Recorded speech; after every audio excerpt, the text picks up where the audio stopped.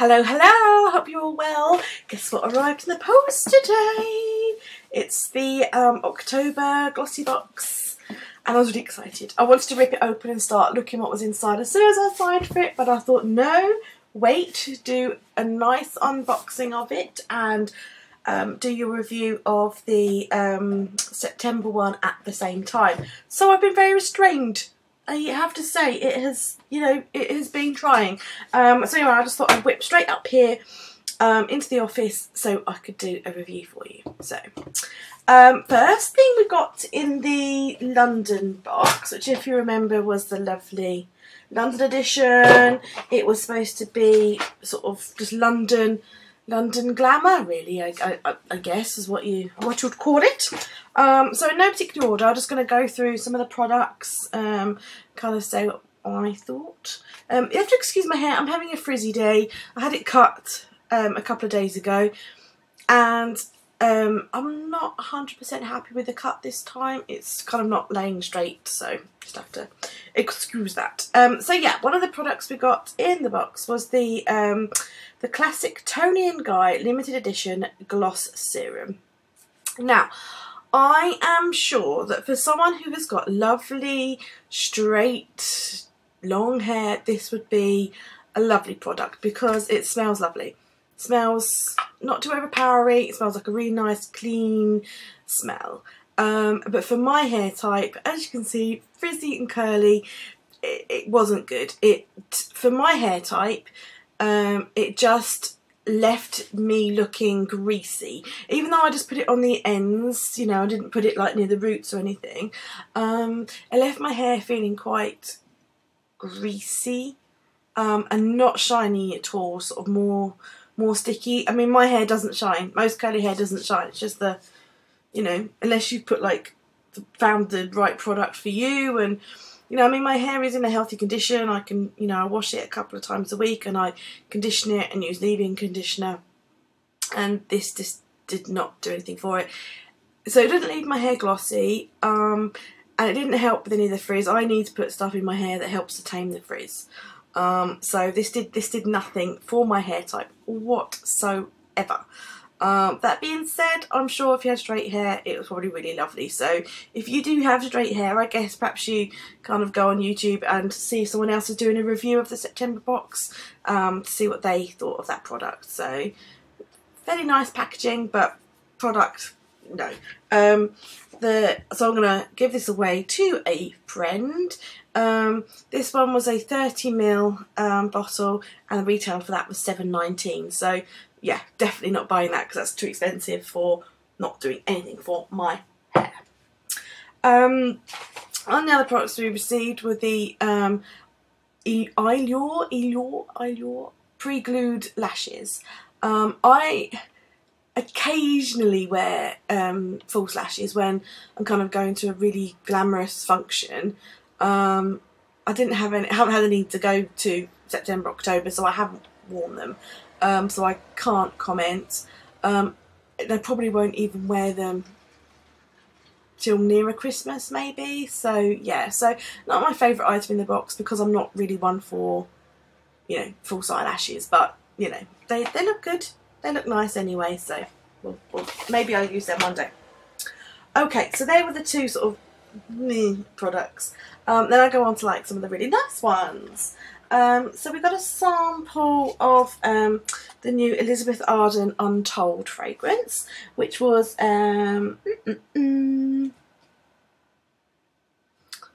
doesn't say. I was just looking on the card that we got with it. Oh, sorry, yes it does. It's 5ml. So that works out at £4.80 for the 5ml.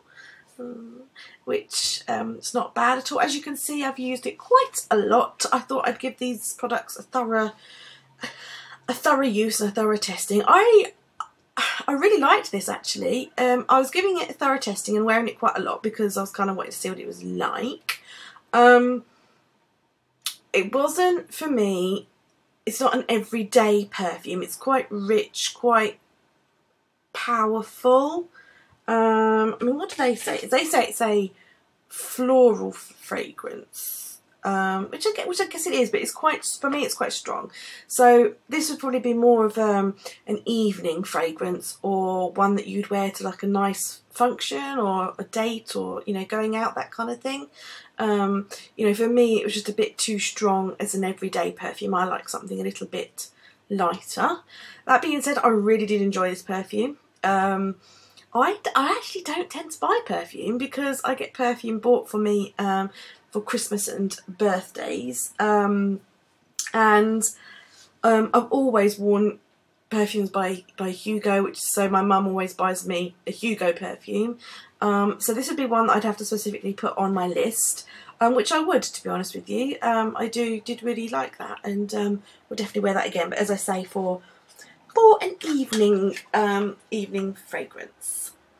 Then we had the Be a Bombshell eyeliner in Onyx, which is by Be a Bombshell Cosmetics, and this was a 3 gram. Was it definitely 3 gram or 3 mil? 3 mil, retailing at $14, and you can buy that from babombshell.com. I really enjoyed using this. Took a while to get used to. I'm wearing it today. I don't know if you can see. I haven't actually applied it very well today, and I have touched my face. I'm a big face toucher. And I need an eyeliner that, or, you know, eye makeup that kind of stands up to that kind of constant, like, touching. This is good if you allow it to dry really well. Otherwise it does smudge.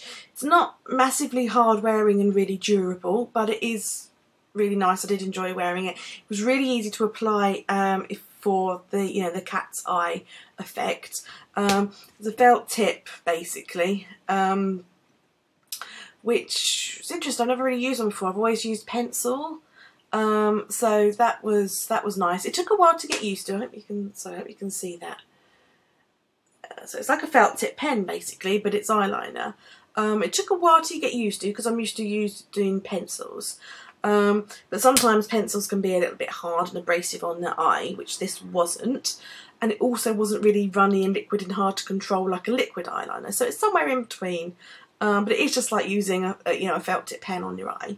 So it took a little bit of experimenting. Really nice kind of dark colour though.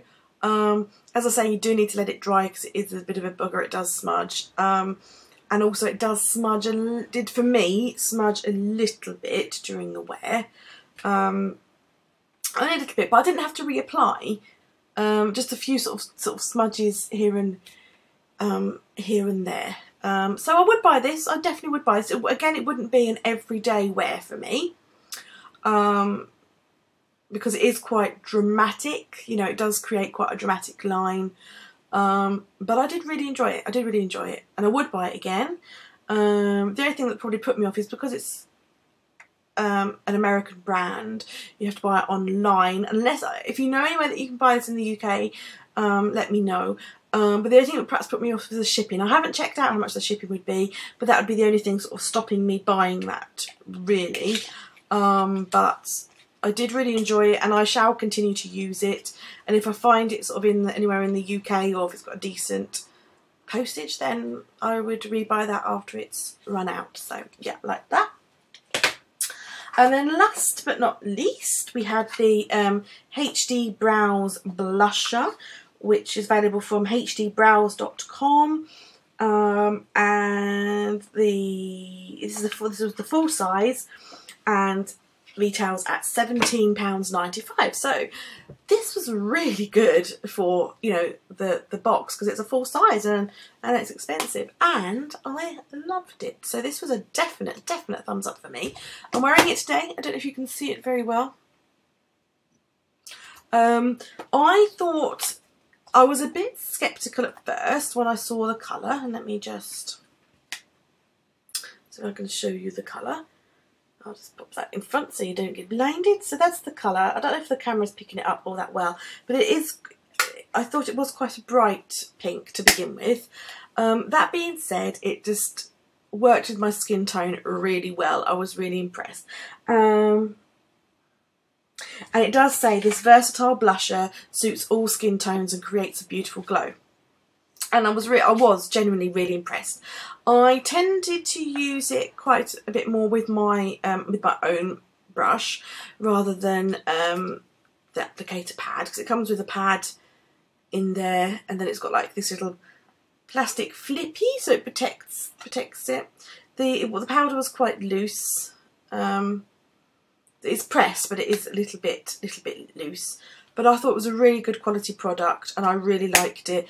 Really enjoyed using it. I've used it pretty much every day since I've got it, and there's got still a lot of life in there. I've kind of put some of my other blushes to the side, and I'm only using this at the moment, so that probably shows you how much I love it. So I would definitely buy that. And what's even more, I've got a 20% off coupon, so that's really good. So yeah, that's a massive thumbs up from me. I really enjoyed using that. So yeah, there we go. That's my review of the September 2013 Glossybox. If you had one, let me know in the comments what you thought of yours, because I'd be really interested to know. And let's do the unboxing. Apologise if the video is a bit long, but I think it's really important to do like a thorough review. Otherwise, what's the point at all, you know? And if you're interested in buying a box, you want to know what's in it and what other people think as well. So yeah, so this is it. Let's open the box. Oh, well, that was useful, wasn't it? I just torn a little bit off the side. Right. Okay. Dun da da da. Here we go. So we've got the little Glossybox magazine again. I didn't really mention that from September because it wasn't really massive. It was just like a little thing. It was pleasant to read for a cup of tea. So while having a cup of tea. There we go. If you can see that. It's kind of like a minky pinky colour. And it's, oh, very pretty. Oh, it's pretty. A minky colour. How pretty is that? Let's take the lid off. Ooh. Dark romance is the theme, and it's very sophisticated looking. Look at that. Oh, that looks very sophisticated indeed. So let's have a look inside. I don't like to pull it open. It looks so lovely, but let's do it. Let's do it together. Let's do it together. The ribbon's really nice. I'll save that for packaging. Oh dear. Oh, let me just undo the sticky label that's holding the tissue together. It probably got shaken up in the transit. Here we go. Let's peel back. Yay! I got some shredded paper. Oh. Yeah, it definitely got jumbled up. So I need to take the shredded paper out to actually get the products because they've all fallen to the bottom. So let's go.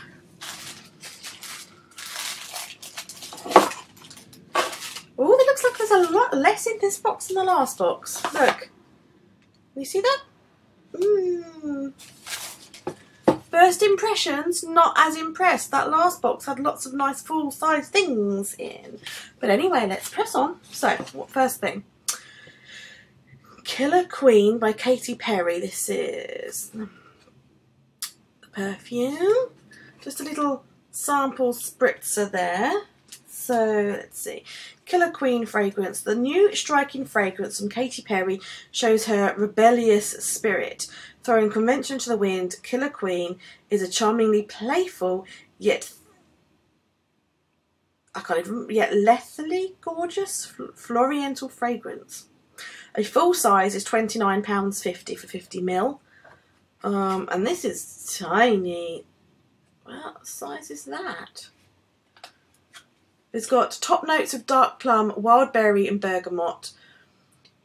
And then it's got red, the heart is red velvet flower, rainbow plumeria, natural jasmine, and the base is cashmere, natural patchouli and liquid praline. Oh, so it sounds nice. It does sound nice. But look, it's teeny tiny. Look, that's the size of my finger.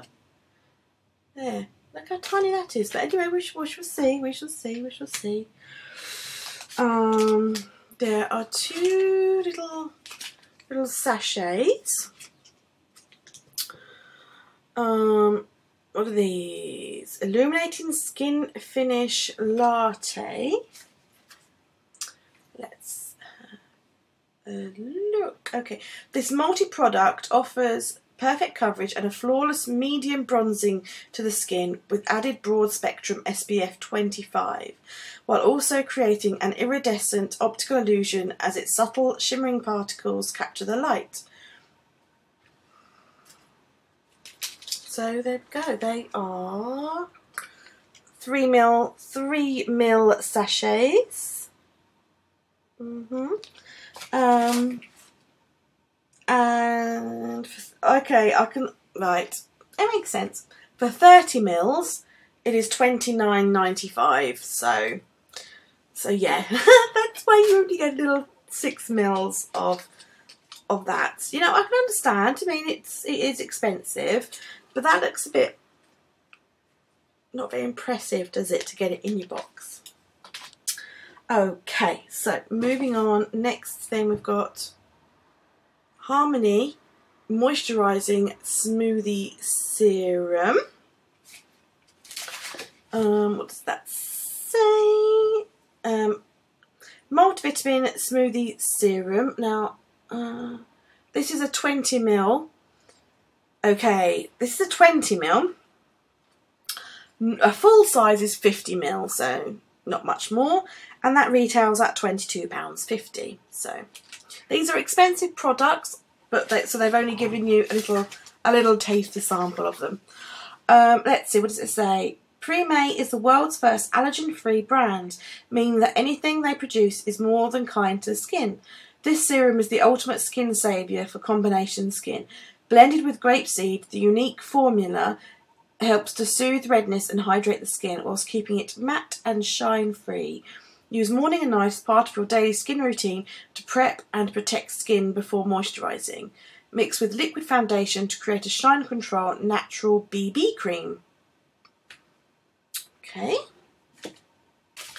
Next up, this little thingy.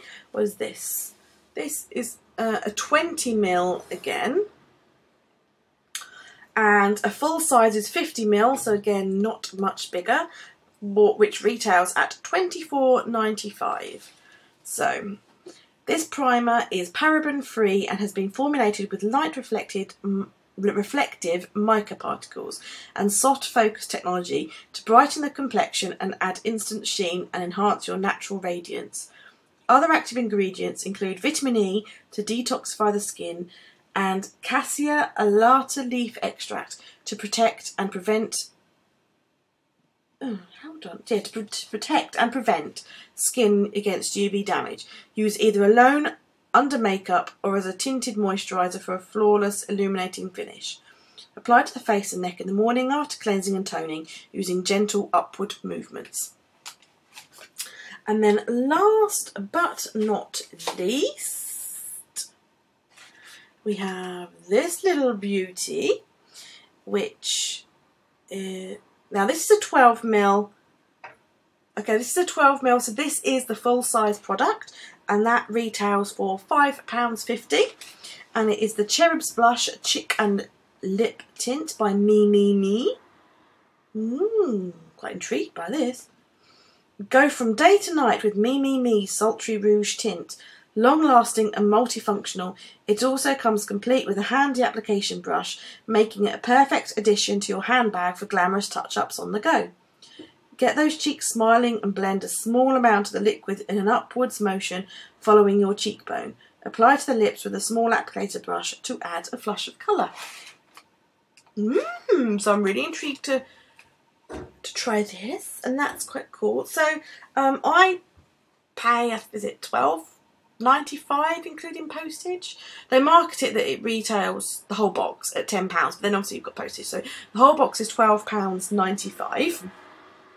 So last month in September, you can see we did really well because we got all those full-size products.